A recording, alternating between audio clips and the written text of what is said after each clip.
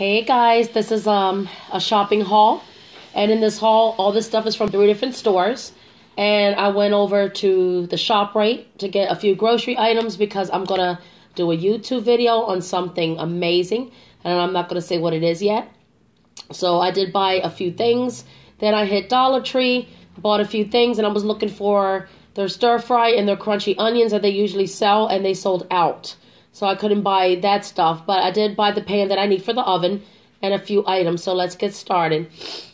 Here I just bought this big silver aluminum pan.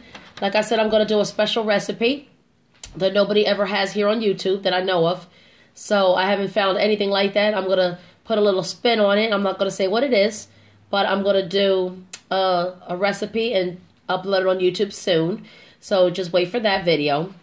At Dollar Tree, I picked up this little thing of pepperoni, a couple slices of pepperoni. I'm going to do something with that.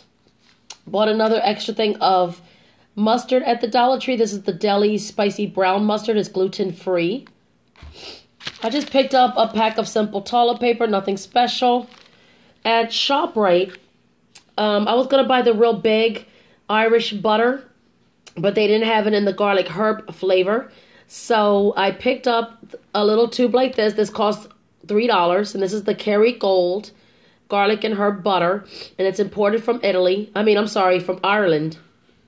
And I'm going to do something special with this. This is part of the recipe that I'm going to do.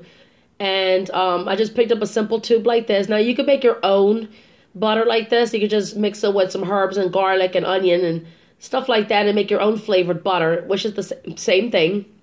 But I wanted to get this one because I tried this before. It's very flavorful, and it's from Ireland. So I picked up this Kerrygold garlic and herb butter.